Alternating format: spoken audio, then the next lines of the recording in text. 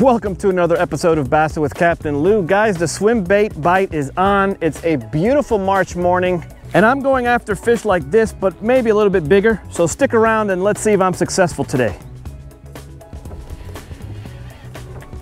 Oh, okay, this is a good fish. Holy crap, this is a good fish. Oh, this is a nice fish. Oh, this is a nice fish. This is a nice fish. This is a nice fish. And look, the hook just came right off. I caught that bass on a little tip of a reed. And I was just getting myself situated, and sure enough, this one hit. Beauty. So as I was saying, I cast right at a point of reeds, and I was adjusting myself. I'll have to look at the footage, but I just let the swim bait drop down. I felt the tick. Then when I reared back, when they can't get their head out, that means they're a decent size. So that was pretty cool. So what's going on is that there is a nice swim bait bite I've caught.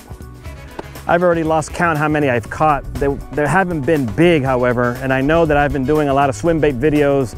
So I want to bring you guys and show you guys how to catch some fish with some substance to it. So I'm getting a little bit more specific in where I'm casting the swim bait to see if maybe I can lure out some bigger bass. And so far what I've been doing, and I've talked about this before, and I even did a contest about it, was I've been fishing the shadow lines. It's so bright that I'm just looking for something dark. And as you guys, I don't know if you guys can see it, it's a little bit breezy, but there's a lot of dark patches and lines. So I'm taking advantage of those lines and seeing maybe if the bass are in, the bigger bass at least, are in those. A little tip that I like to share with you guys is, I mean, I'm sure you guys have heard about this before, but it's called counting down. So when you're fishing with a very light swim bait, I mean, this is only like 1/8 of an ounce. So I'm fishing these deeper pockets. These pockets are maybe anywhere between 4 to 5 feet. So what I'm doing is I'm seeing how long it takes the swim bait to touch the bottom, so that I know when I cast out to a pocket, I know that I'm counting it down. By the time it hits anywhere between 4 to 5 seconds, I know I'm on the bottom already. Oh, there he is. Oh, that was a nicer bass. Nice bass. I saw this guy trailing the swim bait because I'm in pretty shallow water. He was trailing it at about 1 foot away. I killed the swim bait. He veered off. When the swim bait touched the bottom and I moved it, he circled around and grabbed it. And as far as conditions today, I mean, you guys could see it's a beautiful cloudy day, but again, I swear every time I do a video for you guys out here, the winds are from the northeast and they're blowing 10 to 15, which makes it a little challenging, especially on this little boat. So because of the wind, what I'm doing is I'm just anchoring in areas that look fishy. So as you guys could see, I have isolated cattails surrounded by reeds. I got peppergrass patches. So I'm just taking advantage of being stationary and then methodically taking my time and working these areas. Because with this wind, without this anchor, I would have been in my truck already. All right, just in case, I think I may have lost my audio a little earlier. The bite's picked up a little bit. My strategy has completely changed. I've had to increase the weight of my swim bait and fish it deep, fish it slow like a T-rig, and then commence as a swim bait. And I've been doing pretty good. I know my audio may have been out, but you guys saw the images and some pretty nice bass have been caught. I'm anchoring because of the wind and then breaking down the cover methodically, and it's working. So stick around.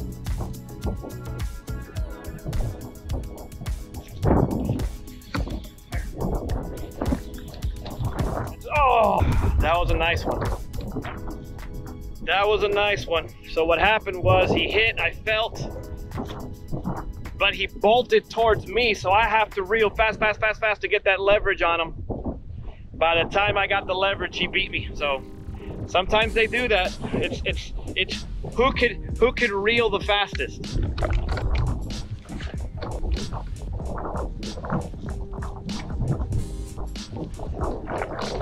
There he is.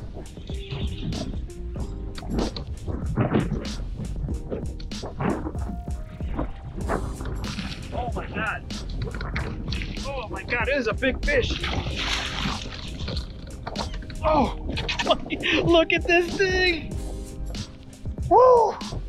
Oh, look, barely hooked on her lip. Look, barely hooked on her lip. So that 5-pound beauty hit in a clump of reeds.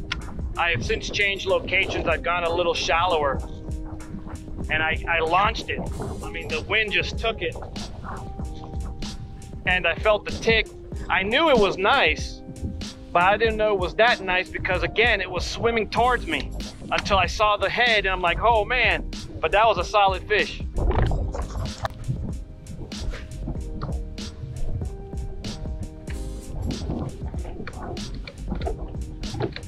There he is. That's a nicer one.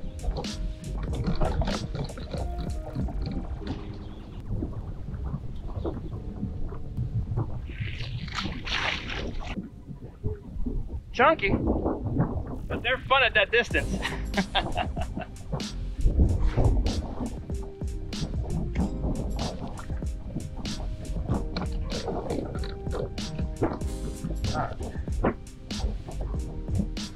Go! Oh my God, look at the size of this.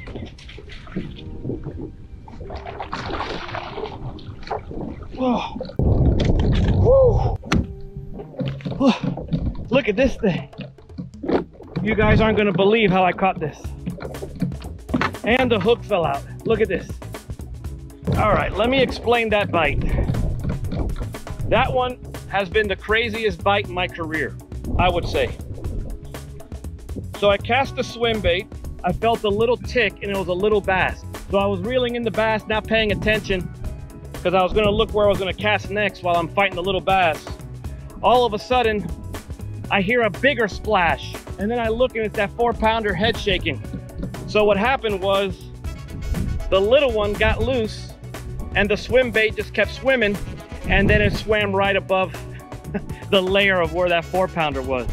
That was nuts. So folks, right now it's just crazy. Swimming along vegetation, casting along vegetation patches, and the bigger ones, I think they're staging to bond.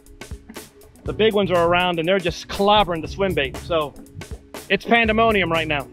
In case anybody's curious on what outfit I'm pulling these bass out of cover with, it's the Champion 735 SLX with a 45-pound braid, a owner swim hook, and this is a Lockett Lures swim minnow.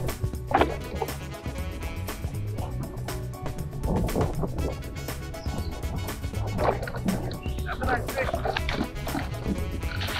That's a nice one. Man. Nice sized buck. Folks, the fish are here, the fish are active, but the wind is unbelievable, so it's throwing me out of my strike zones. All right, guys, I'm gonna go ahead and check out. As you guys saw, the day was unbelievable. I caught several nice fish. It was a swim bait bite. All I did was just vary the approach of the swim bait with weight, with my cadence. I explained it through the video, but nonetheless, it was just unbelievable. I had a great time. I appreciate you guys for watching the video. Thank you for taking the time and watching my content. Like the video, share the video, better yet, just become part of this community. You guys wanna come out here and enjoy the Everglades with me? AEGuideservice.com. Take care of yourself, guys.